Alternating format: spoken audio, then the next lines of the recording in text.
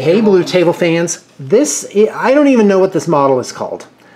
It's by Privateer Press. It's a plastic kit, all plastic. No, wait, that's not true.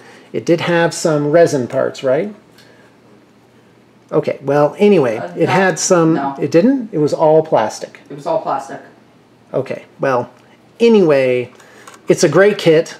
I love it. You'll notice it's not on the round base that you would typically get from Privateer Press, which would have directional markings for gameplay. I bought this just because I liked the figure. I plan on using it in my D&D game. Yeah, you guys are in big trouble.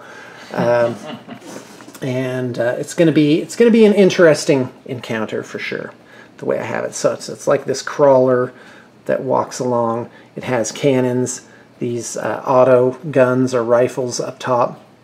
In my game, since I don't have a lot of black powder, I make black powder very rare. These are going to be steam cannons, and these things will use steam power to shoot arrows, or bolts, rather. Alright, so yeah, it's just a really cool figure. I gotta tell you, my paint job on it is not very imaginative. It's basically grays and blacks. I've got this little freehand rune up here. I put some of this mustard color on these key plates, which is really the only redeeming feature, color on this. Some black, critical areas are black, which is nice.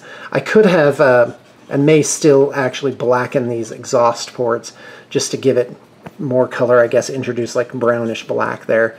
This is like a little glowy turquoise thing, but other than that, this is pretty boring. And I gotta tell you, I was pretty unimaginative when I was making the color scheme for this, but quite frankly, dwarves seemed like they would just have gray, and there is some weathering on there, and these little ladders are brown, and those are scaled very nicely. It's hard to get ladders right, but in the game world, it seems like that's what they would actually be scaled at. So a lot of fun. This was on super sale at my local shop, and of course you got to support your local shop, and it's fun to get a little treat on sale once in a while, so I just picked this up. I do have the base though. If somebody saw this and fell in love with it and wanted it for their War Machine army, you know, I wouldn't mind giving you a number for it. So thank you very much for tuning in, and I hope you got your inspiration for the day.